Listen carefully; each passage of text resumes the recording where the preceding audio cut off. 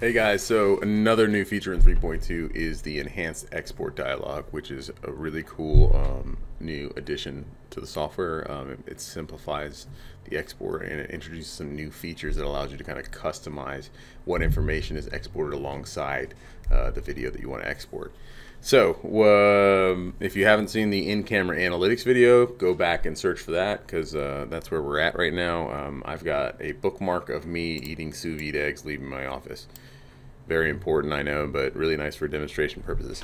So what I want to do is export not only this video, but me coming back in and out of my office for a couple times. So I'm going to right click here, and you're going to see in the context menu I've got an export video option. So click on the export video option, and now you can see it's a dialog that's not really super familiar, right? Per usual, you can go in and apply filters. So if you got rotation or dewarping or image enhancement applied, you can apply filters. Remember, that'll increase your CPU usage when you do the export, because we're going to have to re-render the video and transcode it. So any one of these options down here that you change, you're going to have to transcode the video, but don't worry, you'll get a little warning. So let's say I want to add a timestamp. You can see the warning just popped up. Timestamp allows me to add the timestamp for when that video was created, obviously, right? So you've got different options here. You got short, you got long, you got ISO, and you got RFC 2822. So you can change the font size here. So if you want to see it more clearly or more prevalently, you can do that, right? You can add an image. Image right now is defaulted to the NX logo, but you can go in and you can add your own image. I could add my ugly mug, which I'm not going to do, because I can adjust the size here and say like, Tony exported this video, right? Now why not? Let's keep it. I can change the opacity, so I can make it more or less transparent, right? Which is really nice. So you can maintain the ability to see the video behind the image, right? Which is really cool.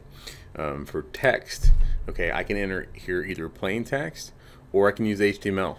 So just like we do on our text overlay, same idea here. So you can create custom HTML to give yourself a background color or a font size or style or anything like that you want, or specific information that you want to present here. For example, if you have a rule that says the operator must put their name and the time they exported the video, that would be nice for chain of custody. If you have a video of a car, maybe you could put the make, model, year of the car and the license plate number, so that the officer that you're handing this video over to can then have a record, right, on the video of what the car details were. There's really a lot of stuff you can do with it here, right? And the final kind of bit to this is the rapid review. So we've combined rapid review in here as well. So rapid review, you click on rapid review, you'll be able to go in, you'll be able to define the exported video length or the playback speed, right? And just like before, you can still export into MKV, into AVI, into MPEG-4, NOV, or even executable. So this is the enhanced export dialog. You can still do multi-video, right?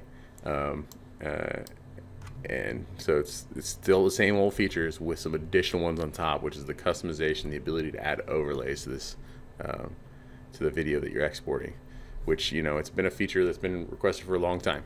So we're really happy to be able to deliver it to you guys in version 3.2, which is available on my.networkoptix.com right now. So go get it. Thanks, guys.